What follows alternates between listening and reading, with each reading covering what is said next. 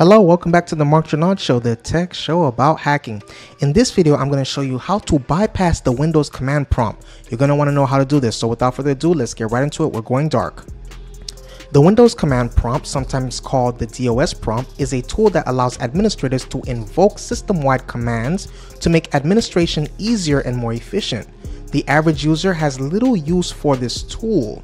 Many administration prevents users to have a command prompt enabled for their access, as to is considered good practice for system hardening. Disabling the command prompt could be perfect prevention for intruders.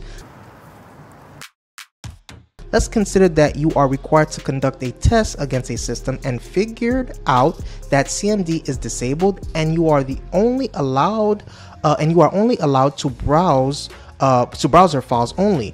That's really challenging, and you can't run your commands easily, and using bat scripts is not enough and may produce several errors and mistakes because it is still not an interactive mode to troubleshoot if scripts executed or caused an error.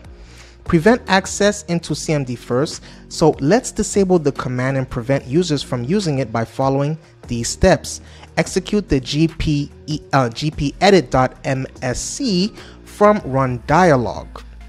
Okay, then navigate into user configuration, administrative templates, and then system. Make sure to click on the system folder rather than expanding it. Okay, double click on an entry labeled prevent access to the command prompt and select the enabled option.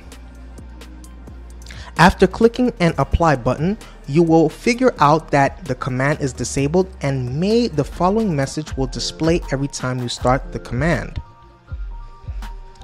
Bypass disabled / restricted command.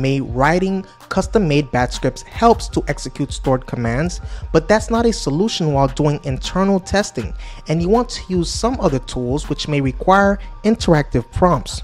So what I did is I have built a small GUI app using Pascal, which allows you to run that commands through command and capture the output of it and redirect the content into a visual component, the T memo. In this way, you have enough small undetected tools to accomplish your audit without spending so much time writing bat scripts.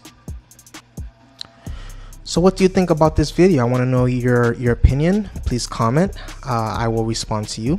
Please hit the like button. Please hit the notification bell. I love you. Stay safe. See you on the next video. And subscribe.